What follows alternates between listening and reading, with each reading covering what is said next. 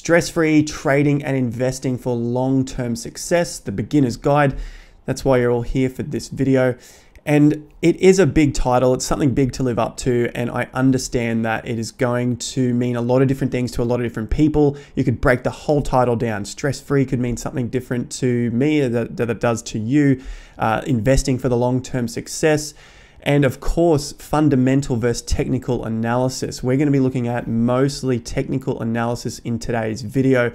So just keep that in mind as we progress. Now, as I started to put this script together, I wanted to keep it purely scientific, mathematical, and just go through technical tools.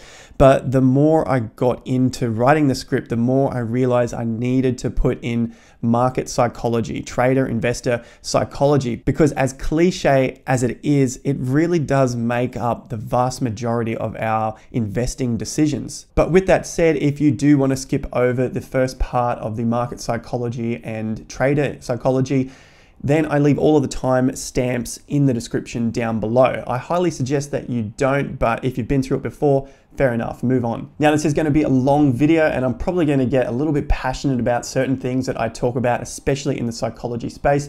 I guess I look at it like another message that I'm just relaying to myself as I talk to the camera. It's stuff that I've gone through and things that I want to continue to improve on, and hopefully I can get that across in today's video for you guys. If you have thoughts, questions, comments that come up throughout the video with something that I'm talking about, be sure to leave it in the comments section down below. I talk heavily about using a trading, investing journal because that's the only way we're going to learn from our mistakes.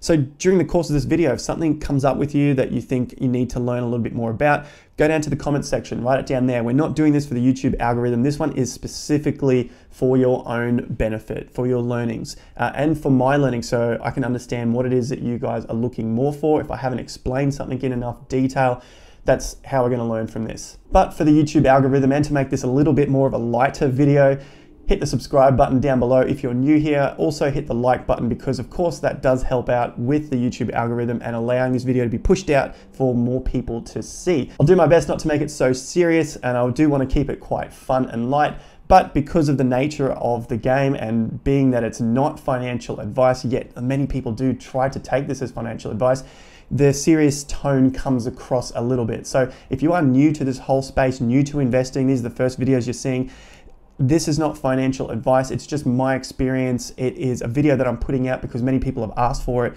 from my channel, especially because I talk about ASX stocks and other sorts of trading and investing. So it's like a educational resource tool. I will have the video broken down into different parts and you can see those in the timestamps down below. We're going through the intro and the market psychology now, just with some background and some housekeeping. Then we'll get into the technical tools, and then I'll talk about entry and exit strategies. Now, this is not a complete trading plan by any means. It's merely just understanding and a little bit of education around each of the different aspects of a trading plan.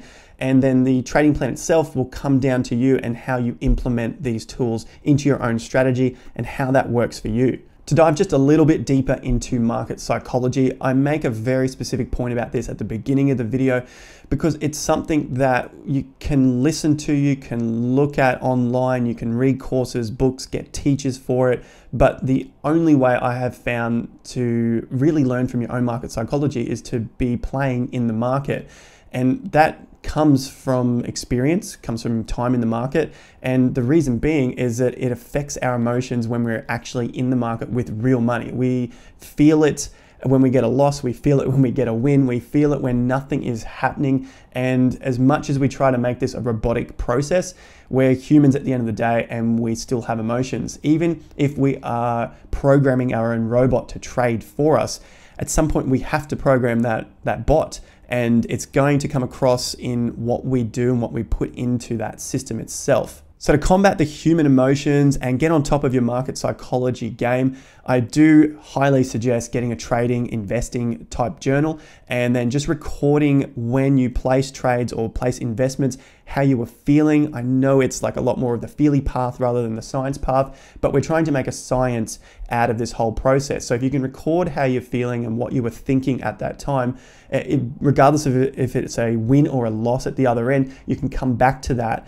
and realize what you were doing right or wrong, and you can do something wrong and still make a profit, and do something right and still make a loss. So it's a very difficult game, but what I've noticed over the long term is that it not only helps us financially, but it helps us personally and spiritually, emotionally, mentally, because it makes us tougher people in a good sense that we can overcome different problems in our life. I feel like I've only just touched the surface of market psychology, but I feel like it's time that we move on and have a look at some of the tools and other aspects of trading that you've come here for. Before I do, there is some of these books that you can pick up and learn a little bit more about yourself. And maybe you're not into this new age hippy dippy crap, but I have found some good value from a book like this, The Values Factor, John DeMartini. This one here is from W.D. Gann, Learn Before You Lose and Forecasting by Time Cycles. It's probably like $6 online. There's another one here which basically goes through a lot of the patterns that we're looking at here. This one is Technical Analysis and Stock Market Profits by Richard Schorbacher. I think that's his surname. But yeah, I've used this one a lot of different patterns through here, almost everything you can think of. It's a very old book. I think maybe coming up to 100 years, 80 years, something like that. Now, the other one I've mentioned in other videos is this. This is Trading in the Shadows of the Smart Money by Gavin Holmes. And again, this one is quite expensive online, about $90, I think.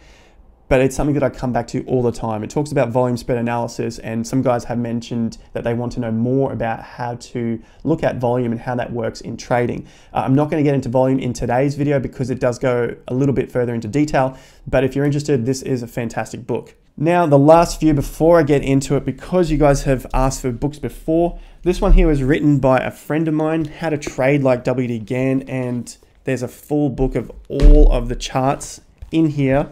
It just goes back. He's gone through, I think, into New York, Chicago, different libraries and sourced all of this information. Now, this isn't cheap. You can get it on his website. It's $500 last time I looked, but it is a fantastic tool course to go through. And the last ones are these online. Now, I don't have affiliate links to any of this. I'm literally just telling you because this is stuff that I've looked at. These things cost me thousands of dollars. I estimate just over 20 grand. Now, it's not just the material. You can get all this material online for free. It's essentially the structure and being able to work with someone who has done this before. And that's pretty much what I was paying for. I've paid the investment back many times over, but buying books and courses and all of this sort of stuff, using teachers and whatnot, it doesn't make you a better trader overnight. It may not even make you a better trader. You can get all this stuff for free, and if you put it into your own plans, you can do it for free. It may just take you a bit longer. You may even do it quicker. All I'm saying is, just because I'm showing books, just because there's courses and stuff online, it doesn't mean that you'll become a better trader. So I'm just trying to preface that books are great, but it's not the be all and end all. Now on to part 2 of the video, and we want to look at the technical tools. Now, some of your suggestions have mentioned you want to look at swing trading, and what I've talked about before is ABC trading, which is similar to swing trading. Uptrends, downtrends, sideways trends, and of course Fibonacci retracement tools and how they are used in a trading plan. And of course, not to forget the trusty support and resistance zones, how to calculate those. Here we are at the charts, and now the first question that people ask is, what is this software program that I'm using? And it's tradingview.com. There is a link in the description. I'm going to be using the free version today.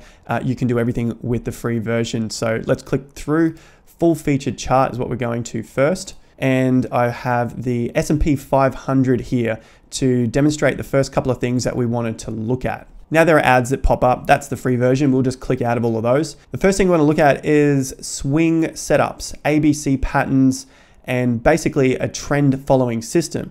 Now you can say that we can apply these to any of the market because we've already seen what happens next, but we're just looking for probabilities of these things to happen. It's not going to happen every time, but when we're looking for a swing following system, like a trend-based system, it's much easier to go with the trend. And if you may have heard these sayings before, the trend is your friend, always trade with the trend. That's the reason for it. It's because it's much easier to trade when there is a trending market as opposed to a sideways choppy market, which we'll look at in just a second. This is the basis of point A, a point B, and a point C. And all that means is when these are getting set up, you don't know where this point C is going to be. You have an idea that this is A and B, obviously, because it's been set already by the market, but this point here could be our next potential C. This point here could be, and you just keep following this all the way down until you get your entry. Now this is kind of like a trading plan on its own. So I'll talk about the entry and exit points and how to calculate those a little bit later. But essentially this is what an ABC pattern setup is. While we have the Fibonacci tool out, let's discuss that briefly. And I think it's very simple to go to Google and type in Fibonacci retracement levels and what they are. Fibonacci retracement levels are horizontal lines that indicate where support and resistance are likely to occur. This is great because that's essentially all we do on the channel is look for support and resistance, and these levels help us determine those in advance as well. They're based on Fibonacci numbers. Each level is associated with a percentage. The percentage is how much of a prior move the price has retraced. So to use this for an example, we stick it to the bottom, to the top, and many people just bring it back down to the bottom and then project these forward. So you're looking at all of these Fibonacci numbers on the way up. You've got 1.618, which is essentially 161% of this move from point A to point B. Just project that extra 61% above. These are very specific and very well used numbers in the Fibonacci sequence, the 38.2 and the 61.8%. Now you see them being expressed here as 0.618 because that's 61.8% of the 100%. If that's getting a little bit too confusing with all the numbers, don't worry, it will make sense the more you use them. So this is a very handy tool to project into the future where price is potentially going to see some support and resistance. Like we can see here, it hit double the previous range from the top and had a pullback, a reasonably sized pullback. So that's a good way to use these. You can also see here it touched on the 1.618, and you can see these touching all the way down the page. You can see it retraced 61.8% to this point here. If you take off 61.8%, you end up with 38.2. You could say that this is all random, and yeah, sure, some people can go ahead with that and they enjoy that answer instead, but I found great use out of these, and that's why I continue to use them. Another way to use these tools, which I've learned, is off the A point, the B point, and then project it off the C point. And that also gives us some other points into the future. And we can see already that it has similar levels. This is all mathematics lining up. If you did it off the point C, it hit 1.618, which we know is a strong number of resistance or support, depending on which way we're trading the market. Now this point C was a 61.8% drop, so that is a great place for a point C. It's hit 50%, it's come up and landed on top of the 100%, found some support and took off again. There's nothing exact about it, but it just goes towards helping us identify these levels in advance. There's nothing in trading or investing that gives you a 100% answer. It's just a probabilities game. So I've looked at swings and ABCs and now Fibonacci retracements. If you want more information, let me know in the comments. The next few things we wanted to have a look at are support and resistance, which I think this has done a pretty good job at explaining, but let's just use a horizontal tool so you can see that in a little more detail.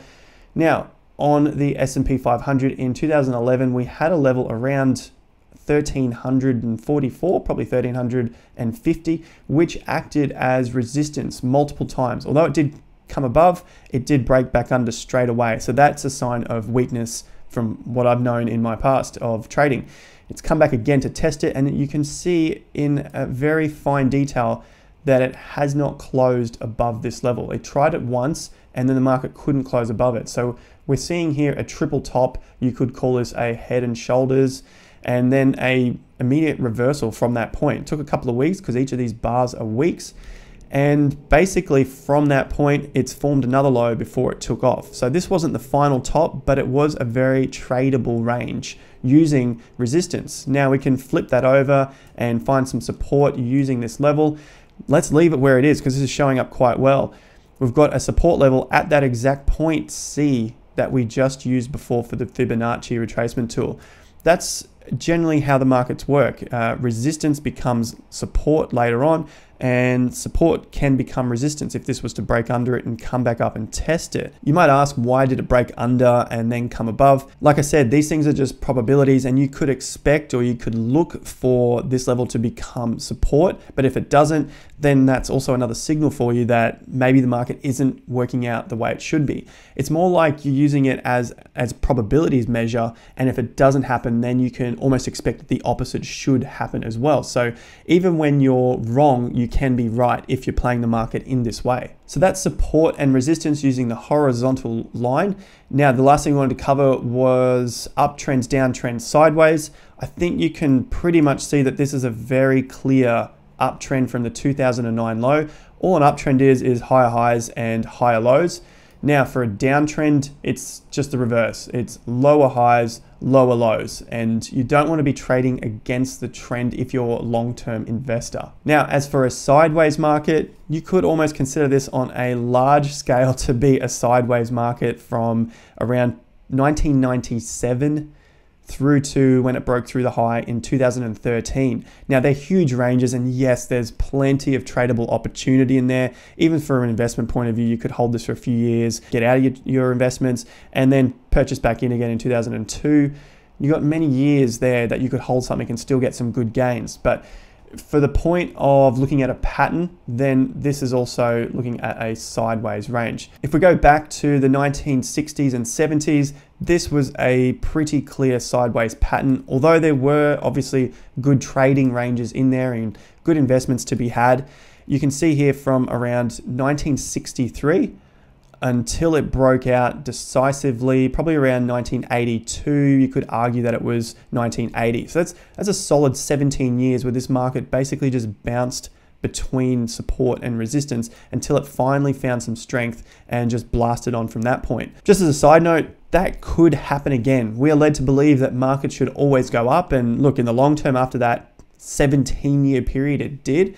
But if you got in 1968 or 1969, then you would have to wait a long time. So that's just a side note that these things can happen, and you could go sideways for many, many years, even decades in this case. But we're just looking for a pattern in this case to explain and show an example. And this is a nice, clean, sideways ranging pattern, which is a great trading range. Lastly, in part 3, I'll talk about how to set up the trading plan and using things like your stop losses, entry points, take profit targets, and looking at your risk and reward. Now, finally, let's have a look at entry, exit, and take profit levels. Now, I'm going to use this. This is just cleaner and easier to make an example of, and it does get a little more tricky than this. So don't expect them all to be this easy because it's trading. Nothing is that simple, but we can try and make our trading plans as simple as possible. Now, I'm using this low, I'm using this high because this would have come in as I'm watching the data, and we've got a low. This is an inside bar, which we'll talk about in other videos, another low, and we're just going to basically try and trade the long position off each of these bars. So as these weeks came out, because we're on weekly bars, then we would just look to place our orders at this point, at the high above the bar itself. And we can see the next week, it didn't break the high. The following week, we would try again, and it didn't break the high. The next week, this is how it works. We're just continuing to place our trades and wait for an entry. There's a lot of patience in here. This is about 1, 2, 3, probably 3.5 weeks until we got an entry using this system right here. So we've got our orders in here. We're waiting for the break of this high because that is our entry point. We want to see the trend continue in the direction that we are trying to trade it. That's why we're waiting for these bars to break on the high. That's why we're not buying on the lows, because we could have just bought here, but then the market continues down. So we're waiting for a confirmation in the trend continuing. We're entering underneath this level of the 38%. So we're pretty much under 30%. Now risk and reward comes in, which means if we're entering below 33%, then we want to at least get 1 for 1 on our trade, probably more like 2 to 1 and hopefully 3 to 1. Reason being is if we have bigger rewards and smaller risks, then we can afford to be wrong a lot more times than we are right and still make a very good profit. I think this is something that new traders don't understand, and I see it in my comments section. They're expecting to take all the trades and make all of the profits, and in reality it does not happen like that. And for me personally, I would rather take less positions and have a bigger upside potential with a smaller risk. And some traders do it differently. They don't mind having a reasonable size risk, and they're only looking to make a similar sort of reward, but they need to be right so many more times. I don't like those odds for me. I think I'll be right a few less times, but I'll be right in bigger cases. So that's the way I trade it. There's so many different setups like this, and that is something that new people especially don't understand. So really take the time to understand this. This is your risk management. You're managing your portfolio. This is the do or die, make or break section of your portfolio. If you don't understand how these numbers work, of how you can be right and wrong different amounts of times and still win or lose, you will lose all your money eventually. Maybe not in the short term, but if you continue with it, it's bound to happen because it's just maths. So here's just a quick little trade example. My entry point is above the bar as it breaks the high, and my exit is below the bar. If I'm wrong, I want to get out of this point right here. So the take profit is double. I want to get this risk reward ratio of 2. I'm risking 61 points here, and my target is 122 points. So obviously we can see on this trade that we can have more, but I'm happy with this, a 2-to-1. I think that's a pretty good risk to reward. So in a nutshell, that's how a simple trade is placed. This took 1, 2, 3, 4, 5, 6, 7, 8, 9, 10 weeks until there was a profit taken. And there was a little scary time here for 1 to maybe 3 weeks as the market started to come back on your trade, and you would have been sitting in a paper loss for probably a few days until it took off again. This is where the market psychology really plays an important part, because you just don't know how you're going to feel while you're sitting in a trade like that. So that's a full wrap up of the video today. I've tried to give you as much information as I can at a very intro sort of level, and still left you with something that you can take away and start to implement and back test for yourself. So I know it's a very long video. Use the timestamps after you've watched it through fully once, and let me know in the comments down below if there's anything else you want to understand about this video, these technical tools, how to set up your own investment plans. And we can leave it for another video as well in this series. So be sure to save this video in your watch list to come back for future reference. So that's part 1, guys. I know there's a lot of things still to cover when it comes to trading and investing stress-free for the long term. Be sure to subscribe down below and like the video up. I've got a link in the description to a Discord group that I am with. These guys have been trading and investing for many years now. The community is amazing, and it's a great place to go and join if you are looking to improve your skills in the space of investing and trading. As I said, link is in the description. It's free to join. There is a premium section to the group if you want to upskill yourself in that sense, but there is so much free content in that group. It's amazing. You can get through all of these sorts of technical tools, plus talk to other people in a like-minded space. As I said, it's just a suggestion if you want to further your knowledge in this space. I've also got the links to the website I was just using in the description down below. I'll wrap that video up there. I really appreciate you guys sticking around and learning more about this space on investing and trading. Be sure to like the video, subscribe down below. You can catch me on Instagram or in the Discord group. And I'll see you guys at the next video. Remember, until then, have more fun and get more done.